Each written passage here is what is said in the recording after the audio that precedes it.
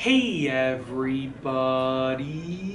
I'm here today to show you how to do a jump, spin, heel kick. This will be a simple tutorial, so let's get right into the video. First and foremost, I'm going to show you what the jump, spin, heel kick looks like. It's actually in reverse. We're going to be doing this in reverse basically, and this is what it looks like. Just like that. So I'm going to show you how to do it. Start off by standing up, and you want to start with just the motion. So I'm going to use my left leg. My dominant side is my right side. So you want to be spinning with your non-dominant side in the air. So as you can see right here, my left leg is my non-dominant side. That's the side that's going to go in the air.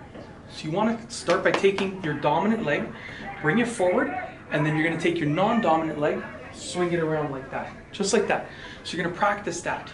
Dominant leg forward, non-dominant, swing it around like that. And you're going to get that motion.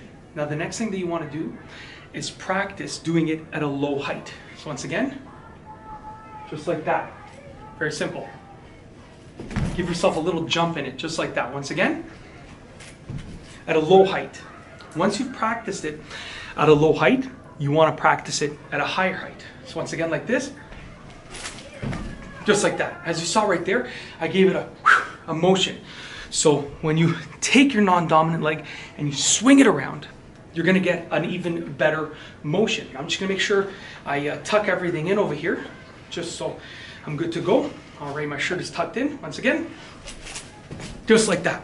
And as you can see, there's a few things that you can do mid-air. You can tuck your leg in like that, or you can go straight out, and you want to focus on your heel. It's a heel kick, so your heel is doing the kicking. Once again, it's going to look like this. Just like that.